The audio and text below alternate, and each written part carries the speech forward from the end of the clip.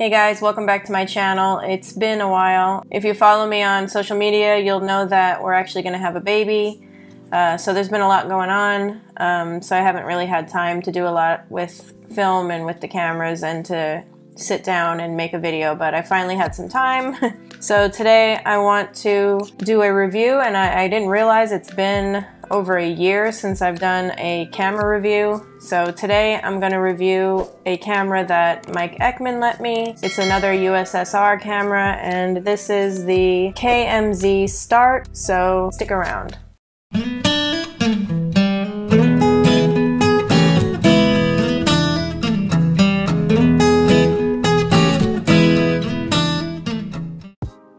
So the KMZ Start was made from 1958 until 1964. It was made during a time when SLRs were having increased popularity, and it was around the time the Exacta was booming. So it was nicknamed the Russian Exacta, and you can kind of see that, especially with the shutter release button here. It's just like the one on an Exacta. So that was its competition at the time. KMZ, you might remember, was the maker of the Zenit, which I have also reviewed. Here's my Zenit, and you can kind of see the resemblance of the two cameras. But the difference between the Zenit and the Start is kind of obvious. The Start is a professional camera, or it was aimed towards professionals. It's a fully mechanical system type camera. It doesn't have a meter. Once the Nikon F hit the market, the Start really didn't have enough staying power. They only made one lens for this camera, the Helios 44 58mm f2 lens that you see here. Professional photographers complained about the ergonomic, journalists found it heavy, and then regular amateur shooters found it too expensive. So it didn't last very long, but let's talk about the features of the Start. So kind of like the Nikon F, it has a removable prism. So when you push the button here to the side, the prism slides off, and you can replace the ground glass that's in there. And it's rumored that there is a waist level finder, if you can find one, but from what I've heard, it's hard to find a waist level finder. You can also get an M39 adapter that was made for this camera, so you could use Zenit lenses on the camera, but those lenses don't have automatic aperture systems, so it's kind of pointless. You've got a self-timer here. This button here you can press. Also, after advancing, you can press to do mirror lockup. On the top you have the shutter speed dial here. You've got 1 second all the way up to 1/1000th of a second, and bulb, of course. And then also, kind of like the Exacta, to open this up you got two keys. And like the Exacta, this camera has a built-in film knife. So right here is a knife so that you could cut your roll midway and save on film prices, you know, if you were in a rush or whatever.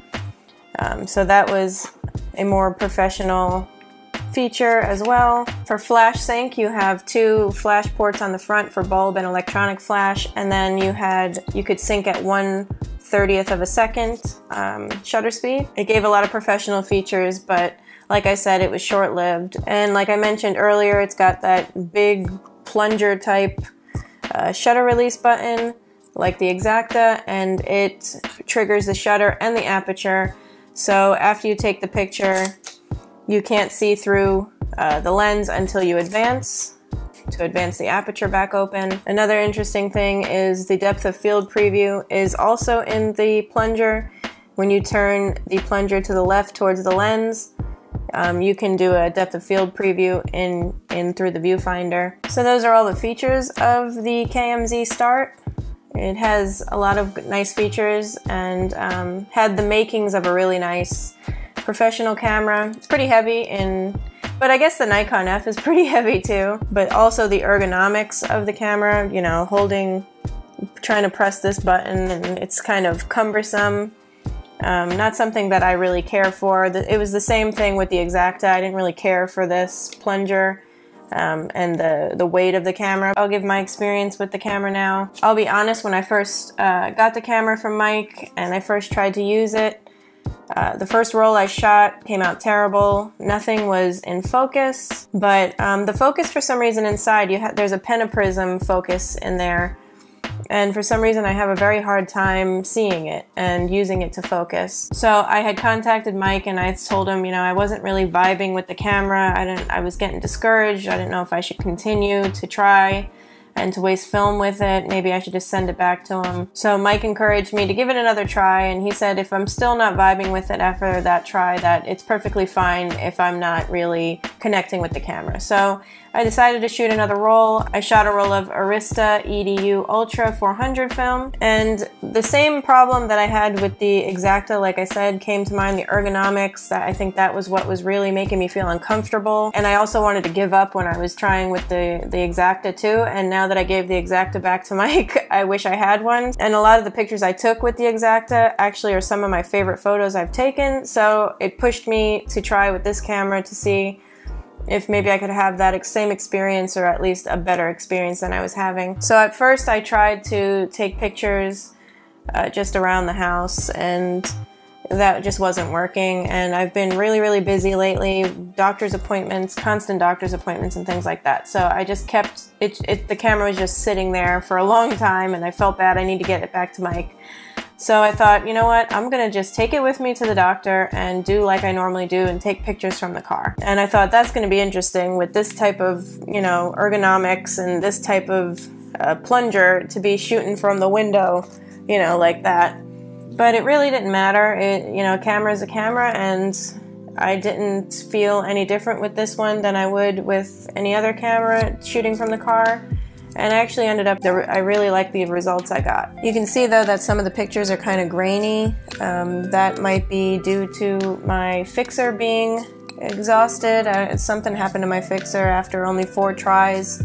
It wasn't really working anymore, so I'm thinking it got contaminated, but you can see there's some grit. But I do like these photos. I pushed the roll to 800 so that I could have some quicker shutter speeds from the car, since we're in a moving car. And these photos, I really like them, you know, taken around town on my way back to and from doctor's office. I set the lens to infinity and my shutter to 1000, and then just took pictures from the car so that I could make it a little easier on myself. So yeah, that's my experience with the camera. It definitely was a challenge, and I think it really is just a matter of that I'm using it during a time right now in my life that's a little bit stressful and hectic, so I'm not really able to enjoy it and focus. But of course I want to thank Mike for lending it to me and encouraging me to stick to it, because it's worth it. I would have felt really bad if I never got to actually review it and actually really give it a try. So my final thoughts really are things to consider with this camera is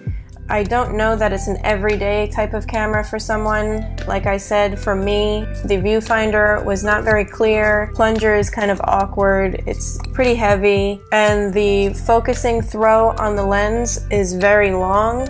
So that wasn't easy either. That was kind of getting in my way too, if you can see that. So those are the cons. The pro is that it's a nice lens. It's a fast lens too. F2 is pretty fast. And the camera is very rugged, just kind of like the Zenit. The Zenit's rugged as well. That's good if you're pretty rough with your cameras, or you want to bring it with you in a bag, you know, and it's getting roughed around. It's a rugged camera. So those would be the pros for me. So if you want to give it a try, definitely it's an interesting experience. And if you like Soviet era cameras, check out my other Soviet era reviews that I've done. I've done, like I said, the Zenit, and I've done the Fed too. So yeah, that's it for this review. I just wanted to do a quick one with this.